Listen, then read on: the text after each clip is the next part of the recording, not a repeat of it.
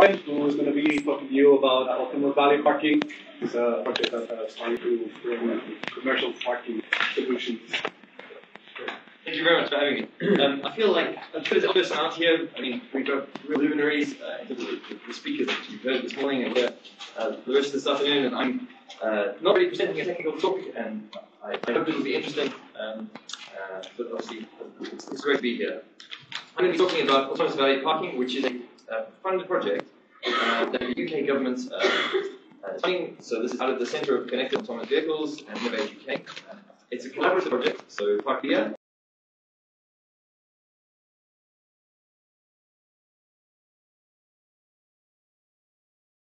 So I'm going to briefly what each partner is doing in the project as we get through. Automated parking is probably the fully automated driving feature that you've never heard of. And it's likely to be one of the first, I think, that we can reasonably expect. In fact, probably you'll be able to buy a system in 2021, a vehicle that is able to actually park itself. And we're trying to be part of that. So I'm going to tell you a little bit about Parkopedia and kind of how we fit in. So we started about 10 years ago. Our founder was trying to find his best park in San Diego, can find his best park, and came up with this idea, well actually if he's got this problem, maybe others have a similar problem, where do I park? So created a database, which is now the world's leading provider of parking information and parking services. So we have a number of customers, and we also have an app which you might want to have a look at. Basically answering the question, where can I park? So we have the largest parking data set and services that is available in the markets. We operate in 8,000 cities, 75 countries, and there's quite a lot of off-street parking locations. And what we're looking at doing as part of this project is thinking through how an autonomous vehicle should be able to park itself. So we already have the other bits of the puzzle there. We've got the static data, which is answering the question, where can I park? So that's a big database and contains lots of metadata about at car parks. So tell me what the costs are, what are the opening hours, what are the restrictions, height restrictions, etc., etc. That is useful, but not complete in and of itself. What you also want to know is when I get there in 10 minutes or 20 minutes or half an hour, will there be a space for me? Or at least, what is the probability that there will be space? So that's what we talk about when we talk about dynamic data. So making predictions about availability. Then we also have transaction capabilities, so you might want to reserve a space, you might want to pay for parking. And then the last bit is what I'm really interested in is, okay, so now that you can do all of these things, what else do you need for a car to be able to park itself autonomously? So we talk about indoor navigation. So this is the scenario that we're trying to demonstrate as part of this project. Like you would drive to a car park, take out your keys, hand them to the valet goes off and parks your car. So now you drive into the car park, take out your phone, fire up the app, press park, and the car goes off itself. And when you're ready, maybe later that day, maybe in a week or two's time, you come back, press summon, and the car comes and collects you. So this is autonomous valet parking. I think of it as a slightly more restricted problem. Actually, the problem that I'd really like to solve is autonomous parking, where you drive to where you want to be, not in the car park, but you drive to where you want to be, in the city centre, or at the train station, or at the airport, take out your phone, and press park.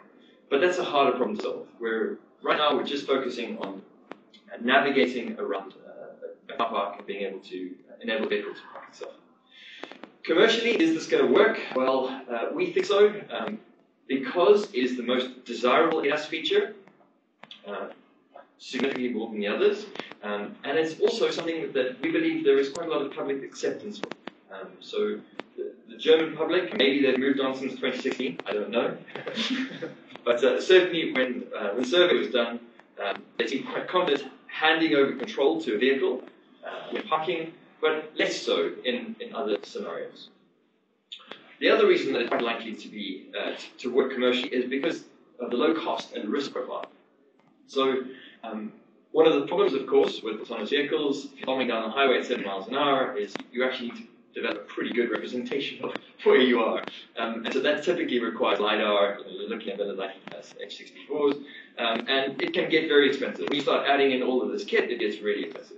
The nice thing about autonomous valet parking is you can do this basically just with cameras and maybe ultrasonic sensors and potentially an IMU, and you're driving around at 5 miles an hour, maybe, in a car park.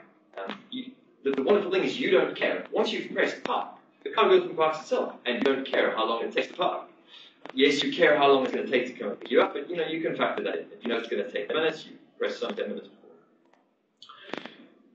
So I'm sure many of you are already familiar with SAE levels. Just briefly go through them, just so that you understand the context of what it is we're trying to do. So from level 0, it's just really information. Level 1 starts to automate a little bit of the system. Level 2 is trying to automate multiple functions together. Level 3 is almost self-driving, but the vehicle can give over control to a human, to intervene.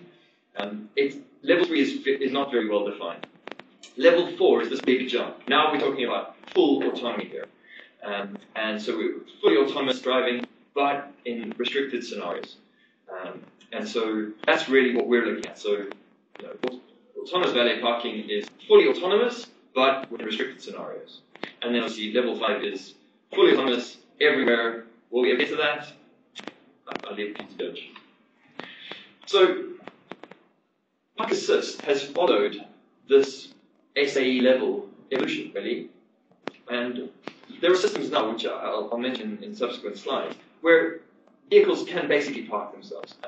Stuff that you buy commercially right now is still assisting you. So, for example, I think BMW's a system where you engage park, it will steer, but you still have to engage the throttle or the brake.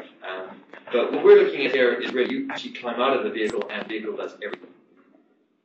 So how do we enable this? What additional services are required to support this autonomous valet parking? Well, we think there are 2 things, at least.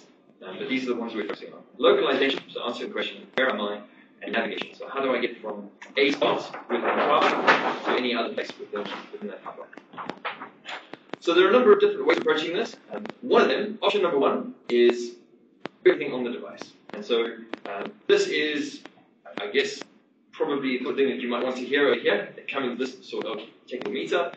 But actually, it's probably not the system that most automakers are going to go for. Because there's a huge amount of processing that's required on the vehicle, you have to build a map.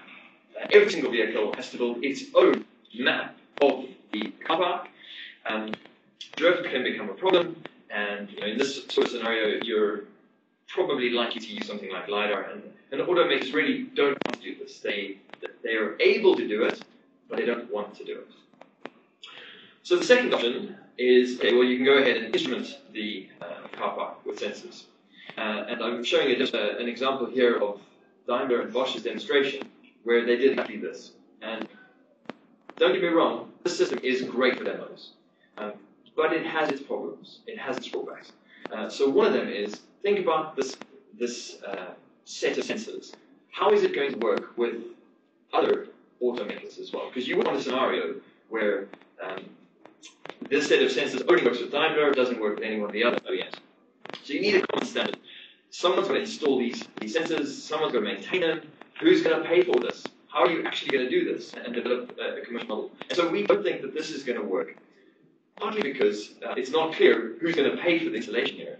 But also, car parks are not really designed to have things retrofitted in them. And the car park owners don't really want to do this either, because they're just interested in building the car park. They've laid out their money, and they don't want to touch that again. They've got a 20-year return period, and they don't want to touch it. So similar, I've called this option 4. Actually, the slides wrong, should be option 3. Similar, just do the same, but with passive sensors. So QR codes, for example. Once again, great for demos, all the same things, but who's going to pay for maintenance when there's graffiti on these QR codes? Who's going to pay for the maintenance and installation? So the option that we think is really going to work is maps. So it has a number of advantages. Obviously, one is that you map it once, and then you can use it for all vehicles. A compact representation, so we've developed an XML representation of a car park, which our customers can use, and it contains all the information that you need to navigate and to localize. Okay, and so we've done some pilots of these maps. So last year in January, we announced that we worked with Volkswagen to do this. We also worked with Daimler, with Audi, and with BMW on variants of this.